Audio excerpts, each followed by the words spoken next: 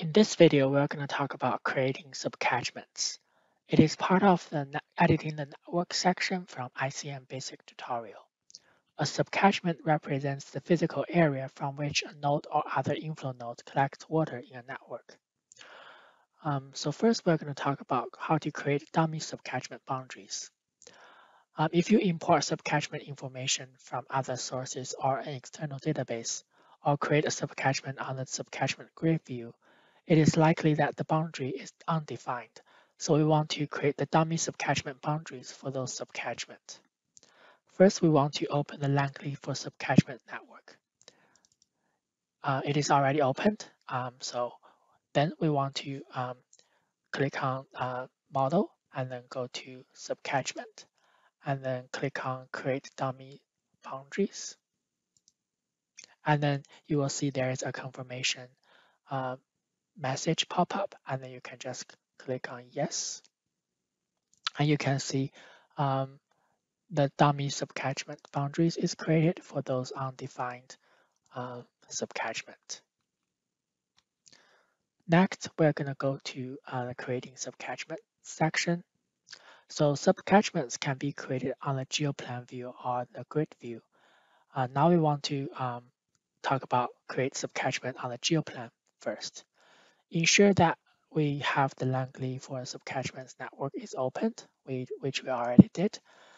And we want to select sub-catchment /storage from the drop-down menu here, and then click on this new object button on the toolbar. And then you can see that your cursor changed. And then you can click on the location where you want to add your sub-catchment. So again, you can use the snap tool if you want to snap your vertices to already existing model elements. And if you want to delete an already created vertices, you can simply hit the backspace key on your keyboard and then recreate that vertices.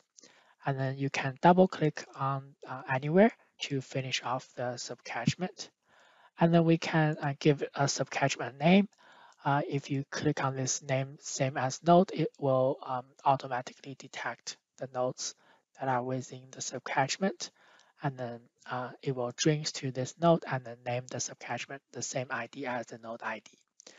And then you can also give it another name here. And then you can choose the type. We can choose sub-catchment. And then you can choose a node that the sub-catchment drinks to. You can, again, it's already automatically populated here for you, but if you can delete this and then click on OK, and then you can add the nodes after. So you can choose any nodes in the network to do that. This concludes how to create the sub-catchment on the geoplan view. So we can delete this for now. And then we can talk about how to create a sub-catchment on the grid view. First, we want to click on this grid window icon and then choose new sub-catchment window to open the sub-catchment grid. And then we want to make sure that the sub-catchment tab is selected. And then we can go to our last row. You will see there's a star icon left to this bottom row.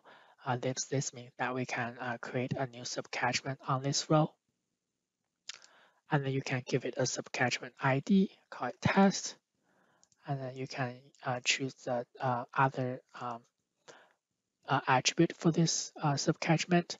After you finish defining the sub-catchment, you can click on a different area on this sub-catchment tab.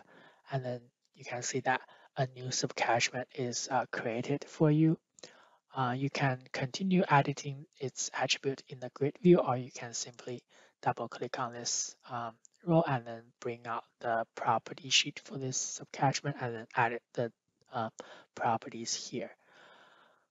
And then you can click on this undo button to delete your newly added sub-catchment.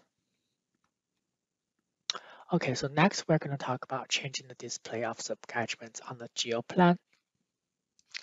So it is possible to customize the display of sub-catchments in the geoplan view. So first we want to go to our geoplan view, and you can right click on the geoplan and then select properties and themes. And then you can see the geoplan properties and themes window is displayed. So you can find the sub-catchment role here, and then we want to change the default color for the sub-catchment. So maybe we can change it to be blue. And then you can hit apply and then hit OK.